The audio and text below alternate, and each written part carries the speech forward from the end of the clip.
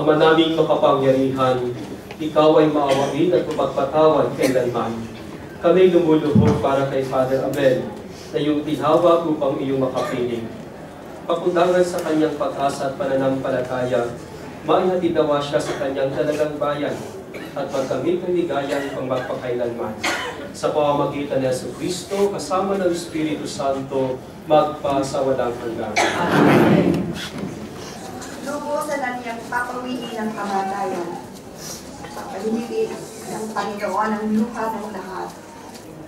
Sapagkat ito ang kalooban ng aking Ama, ang lahat na makakita at manalig sa anak ay magkaroon ng buhay na walang hanggan. At sila'y muli kong bubuhayin sa huling araw. Kinikilala po natin si Father Avel na pwedeng tatay, pwedeng lolo sa iba, lolo padre. Sa iba ay kaibigan, sa marami ay kamanlalakbay, tiyo, dikong, kapatid. Ang dami-dami po eh. May mga bata, may mga dalagat binata, may mga hindi na bata, at may nagbabata-bataan. At lahat po tayo kaya may kanya-kanyang pagkakilala kay Father Avel. At pwede po natin siyang tawagin sa kung paano natin siya nakikilala. At pero po magandang kilalanin din si Father Avel na pari. Siya po ay isang pari. At higit sa lahat, siya po ay isang pari. Siya ay lingkod ng Diyos. At ito po ang higit na magandang pagkakilala sa Kanya. Kaya naman po, extraordinary ang Kanyang buhay para sa atin. Simply because He is a priest.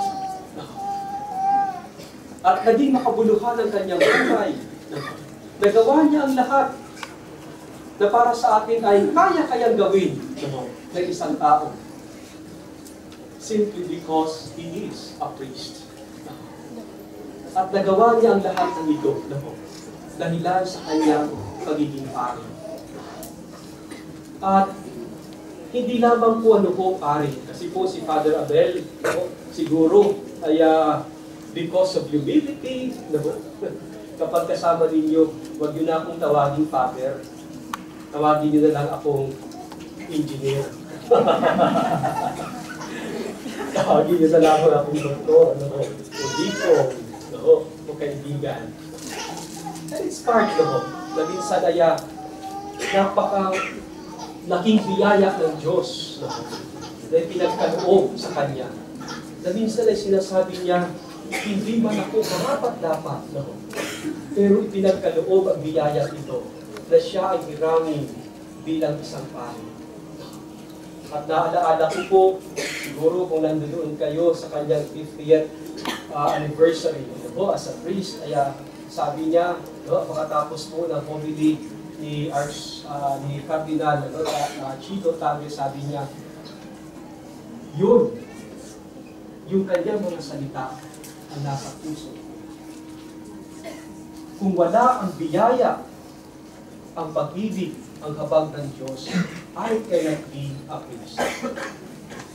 Without the love and mercy of God, I cannot be a priest.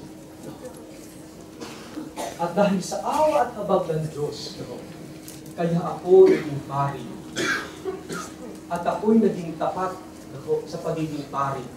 At naabot ko ang 50 years ng pagiging pari. But without the mercy and love of God, I cannot be a priest. And I cannot be faithful to my ministry. Alam ni Father Avel ang kadakilaan ng biyaya ito.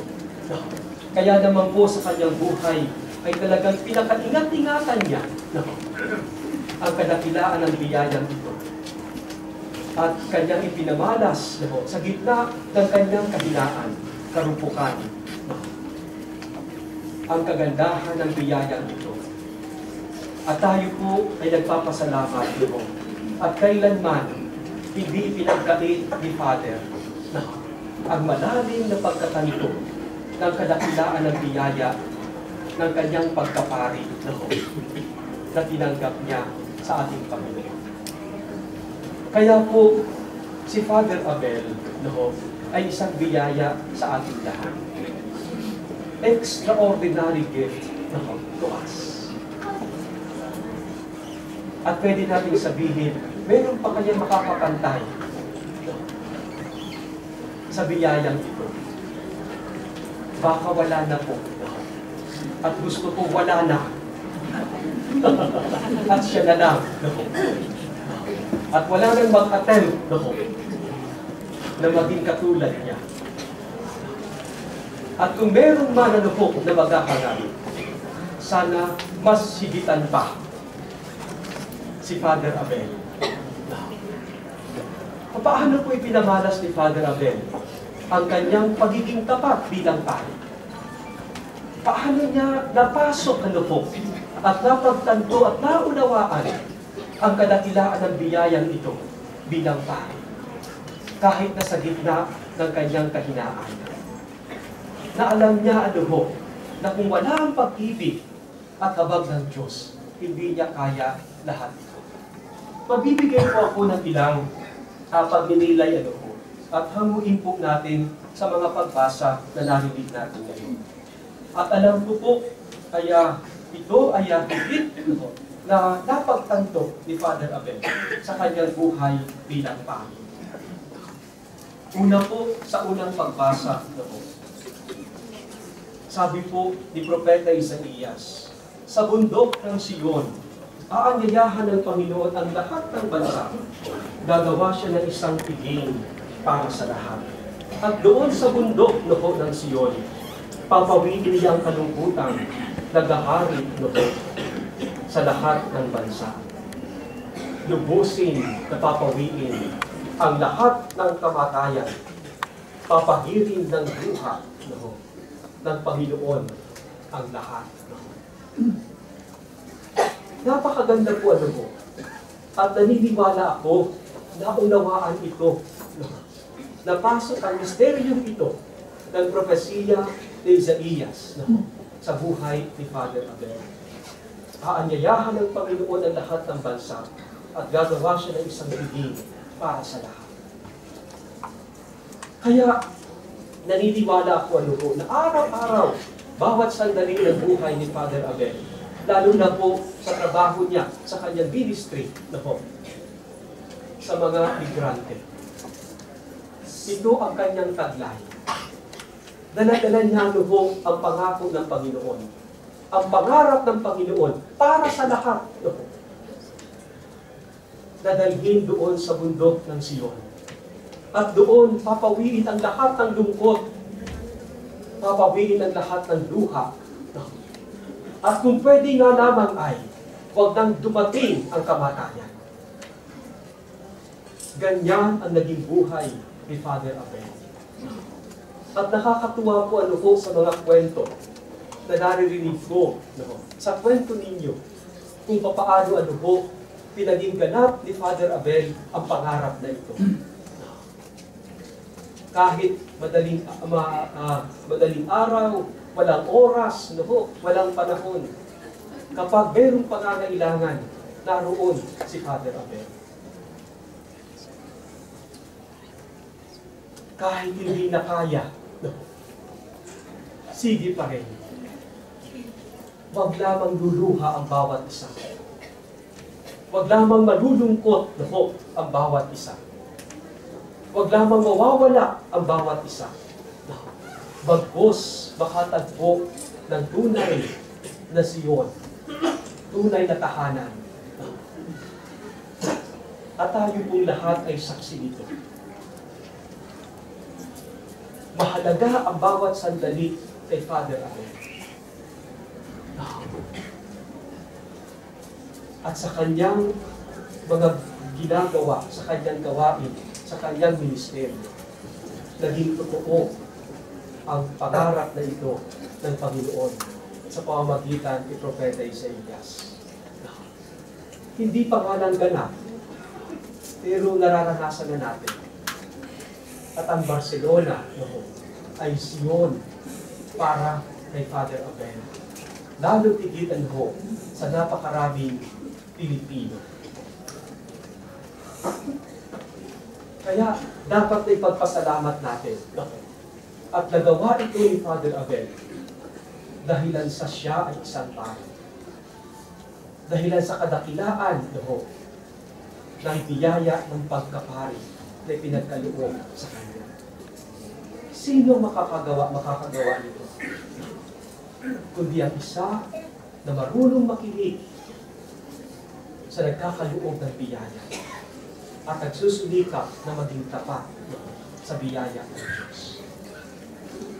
Dito po sa ikalawang pagbasa, pwede po natin din makilala ang kadakilaan ni Father Avel bilang isang paring tapat. Sabi po dito, mga kapatid, ang lahat ng pinapatubayan ng Espiritu ng Diyos ay mga anak ng Diyos, sapagkat hindi kayo tumanggap ng Espiritu ng pagkaalipin upang muling matakot. Ang tinanggap ninyo ay Espiritu ng pagiging anak, at ito ang nagbibigay sa atin ng karapatang tumawag ng Ama ko. Napakaganda po na kanyang ipinamalas sa kanyang pagkapari, sa kanyang ministeryo. At kanyang ibinunyag ang Espiritu Santo na nagkakaloob sa atin na huwag tayong magiging alipin, na huwag na tayong matatakot, na hindi tayo'y mag-aalipin, kundi tayo'y malaya because of the Holy Spirit. At buhay ang Espiritu na ito sa kanyang ministeryo. Kapag nariyan si Father Avel, nawawala ang ating mga agam-agam, nawawala ang ating mga pagkatakot. Lumalaya tayo sa mga umaalipin sa atin. Kaya kapag mayroong pangangailangan, si Father Avel ang tinatakbuhan. Yung mga nasa kulungan, sinasamahan ni Father Avel. Yung mga may mga takot na baka kulitin at gawing alipin kasi wala pa ang card. Kay Father Avel, tumatakbo. Magagawa ba ito ni Father Avel? I believe no. Pero bakit nga nagawa ito? At nakita natin ang lakas sa kanyang presensya bilang pari. Nagawa niya ito because he is a priest. At sa kanyang malalim na pagtanggap sa biyaya ng pagkapari, nakita niya ang lakas na nagmumula sa Espiritu. At ito ang kanyang taglay-taglay na lakas. Kaya naman tayo bilang sambayan ng Pilipino, malayo man at parang alipin, malaya tayo at taas loob po tayo ang na makakatingin.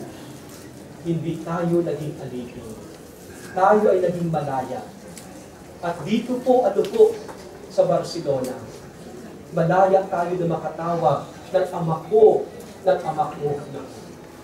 At alam natin, buhay ang Diyos sa piling natin. At ang isang napakagandang maaari po natin tingnan na simbolo ng kalakasan ito na taglay ni Father Avel. Na alam niyang buhay ang Espiritu ng Diyos sa lugar na ito ay ang parokya ng Immaculada Concepcion at San Lorenzo. Kapag nakikita natin ang lugar na iyan, nararamdaman natin that we are so free, that we are the daughters and sons of God. Na wala nang makakaalipin sa atin. Tayo'y malaya na.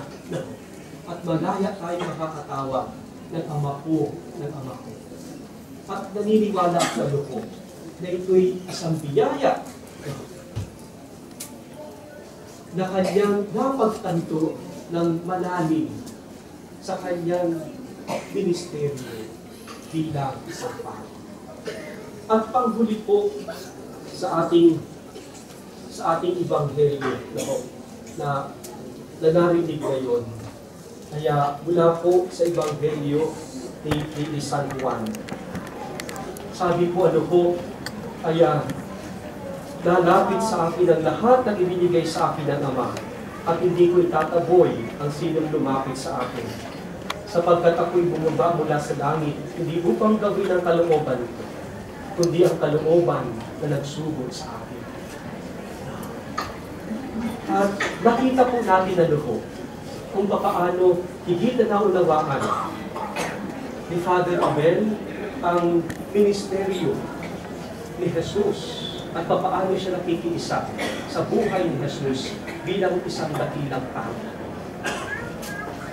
Bumaba ang anak ng Diyos, hindi upang gawin ang kanyang sariling kalooban, kundi ang kalooban ng Ama. At ang sino mang pinagkaloob ng Ama sa kanya, ay hindi niya pababayaan, mamahalin niya, iibigin niya. Sino man, ano man ay pinagkaloob sa kanya, mamahalin niya. At napansin ko po ito, sa inyo po, lahat nagkukwento, sa inyo po na nakaranas sa loob ng Father Avel. It seems that your experience of Father Avel is so special just for you. So particular, just for you. At kapag kayo nagkukwento, parang si Father Avel ay may espesyal na ugnayan sa inyo. Hindi lamang hi and hello, hola, ¿qué tal? No. Kundi napasok ni Father Avel ang bawat puso ninyo. Ang bawat kalagayan ng buhay ninyo. No. Pati na ang kusina ninyo. Napasok niya Pero nga isa nagkukwento kahapon, sabi niya kaya nagkakape raw sila ng mag-asawa. Kung bakit ba naman yung kape ay nabuhos, Sabi niya, hindi ko naman ginalaw. Sabi niya, hindi ko kasi inalok si Father. Nakalimutan ko dapat pala kasama ko siya nagkakape. Ganyan ang buhay ni Father Avel. Ang bawat isa espesyal sa kanya. Nakakatuwa po Bakit kaya nagawa ni Father Avel ang lahat ng ito? Kasi ang bawat isa sa atin ay mahalaga sa kanya. Espesyal tayo sa kanya. Sapagkat ang bawat isa sa atin ay biyaya ng Diyos sa kanya. Kaya naman pinahalagahan tayo sapagkat siya ay pari. Naging tapat siya sa kanyang pagiging pari. Naging tapat siya sa pakikiisa sa pagkapari ni Kristo. Kaya mahal niya ang bawat isa sa atin. Alas 9 na po ba? Marami pa po ba? Marami pa po. Panghuli po special naman po na para sa akin personally. Kasi po si Father Avel ay 75 years old na po. Namatay ang tatay ko 52 years old. At sabi ko nung nag-aaral na po ako ng teolohiya, kaya sabi ko, wow, siguro napakasaya ng aking pagkapari kapag buhay pa ang tatay ko, at kasama ko ang tatay ko, ako bilang pari na. Tapos, nung masay po ako dito, lagi po kami nag-email ni Father Avel, at ang dami niyang tagubilin sa akin. Sabi niya sa akin, Connie, pagdating mo doon, magsasama pa tayo. Excited po ako, excited ako. Sabi ko, at last, matutupad na rin ang pangarap ko na ako pari, may kasama akong tatay.